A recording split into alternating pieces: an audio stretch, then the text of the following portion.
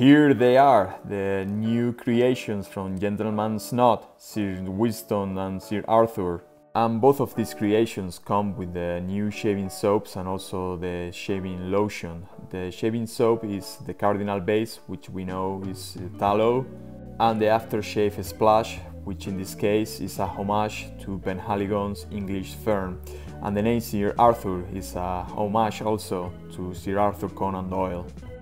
And the same thing with the Sir Winston line. We have the shaving soap and also the shaving lotion, and Sir Winston, of course, a homage to Sir Winston Churchill, and also the scent is like Penhaligon Blenheim Bouquet, a classic of classics. In this case, I would say that this scent is a little bit more herbal and fresh than the original one.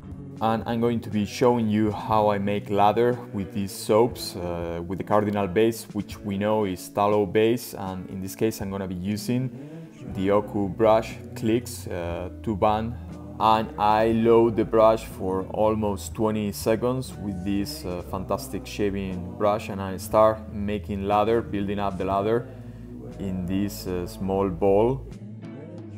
And I'm gonna be doing the same with the Sir Arthur shave soap. In this case, I'm gonna be using a synthetic shaving brush. This is the Blenheim Evolution, so I load the brush extremely well, at least for 20 seconds. I start building up the lather on this shaving bowl, and I will finish it on my head. And here I'm going to show you how I finish building up the lather with the Oku brush.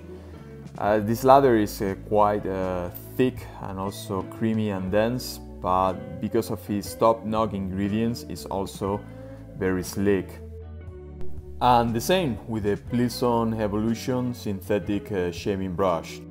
To build lather with this soap is very easy, and as I say, the lather is very creamy but also extremely sleek, and I love how it smells.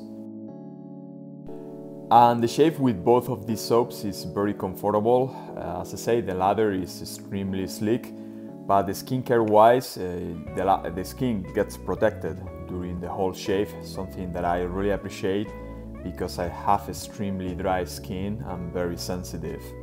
And also, the scents linger throughout the shave and after the shave, which I find to be fantastic.